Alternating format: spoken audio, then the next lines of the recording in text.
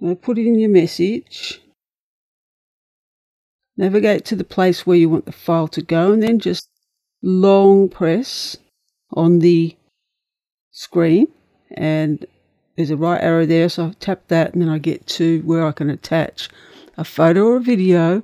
In this case I want to add an attachment, so tap add attachment and it will take you straight into iCloud Drive. So if you had any documents in Keynote or Numbers or Pages or any of these apps that you've set up to work with iCloud Drive, you could.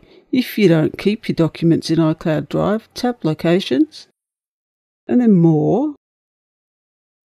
And I'm going to turn on Dropbox because I keep files in Dropbox. I keep them in Google Drive and OneDrive, so I'm going to set that up. Tap Done. So now Locations, and I want a file out of Google Drive.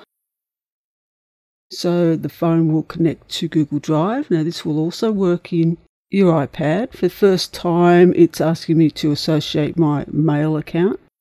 And here are all my files. There's a folder of some files, and I want to add this PDF file. So I'm going to tap that file, and it attaches that file to your message. There it is there. And then you can send it. So I send it to myself. It's got an empty subject, that's okay.